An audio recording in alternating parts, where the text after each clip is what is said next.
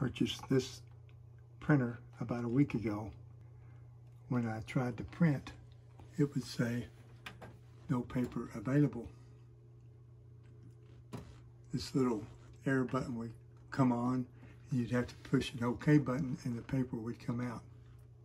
I went to the internet and it said to check your paper.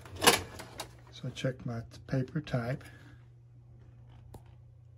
It's on letter size. My bond type, 22. It said also to go through everything in your printer to make sure everything was in good shape. Check these. I signed up for the program, so I'll get these replaced automatically. Go to your screen and check your paper settings.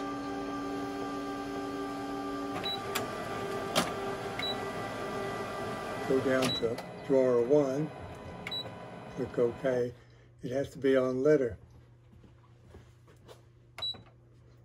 Check your other switches to make sure they're off. So leave it on letter. Make sure you set the bond to paper. Click OK, it will apply it for you. Go back to home and go to your computer.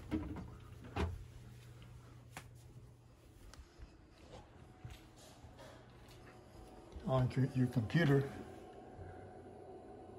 lower left corner, settings, go to printers, choose your Canon printer, open manage, check properties,